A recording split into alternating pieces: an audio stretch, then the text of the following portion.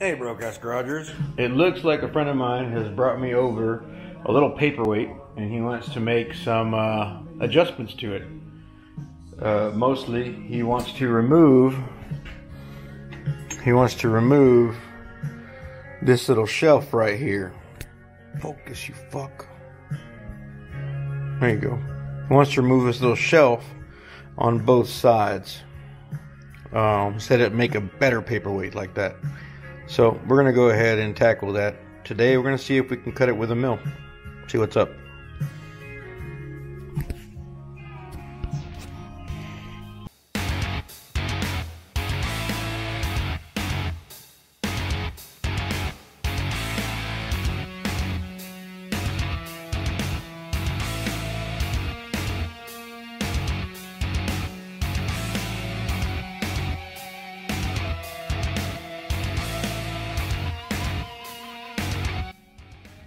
Alright guys, so we're set up here on the bench, and I'm going to get you guys on there right now. And what we're going to do, let me see if I can,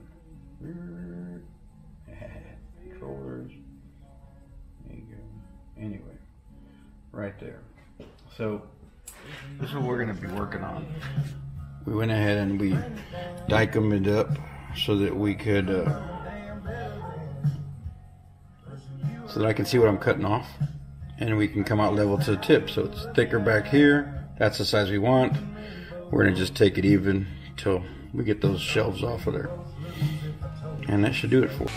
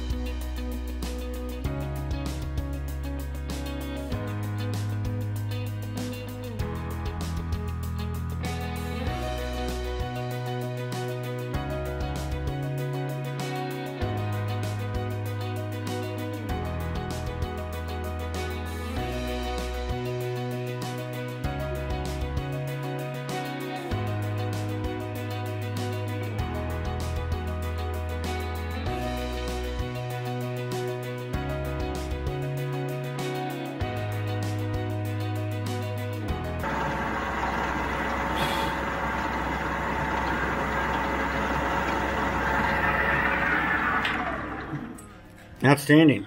I think we got this. Looks legit, right? So now we just got to do the other side. Yeah, and we should be good. So I'm going to put you on hyperlapse again.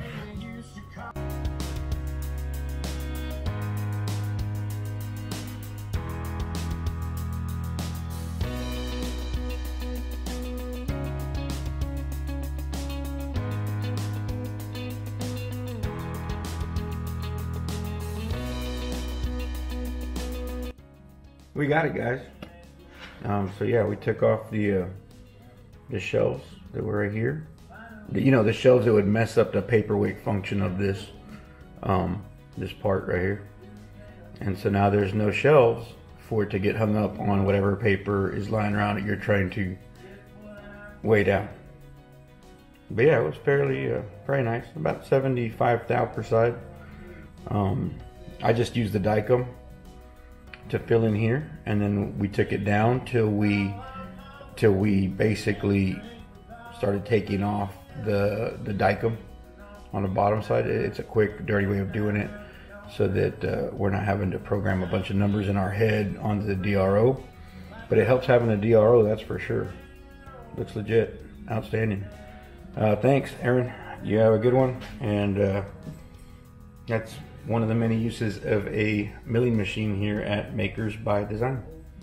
Peace out.